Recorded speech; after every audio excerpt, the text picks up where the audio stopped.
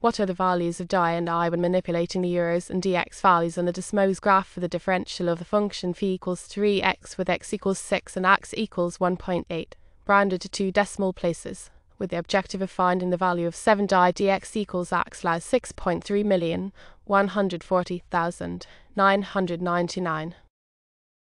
1. First, we need to find the derivative of the function fx equal to 3x.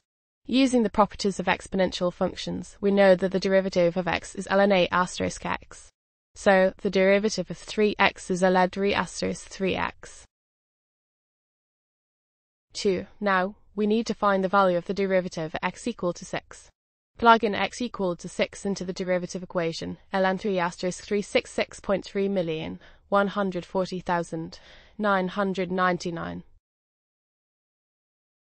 3. Next, we need to find the value of delta y. We know that delta y equal to di asterisk delta x. We are given delta x equal to 1.8 and we found di equal to 6.3,140,999.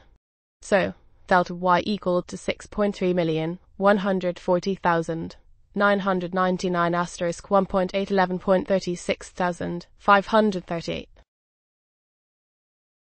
4. Finally, we need to round our answer to 2 decimal places. So, di 6.31 and delta y 11.37.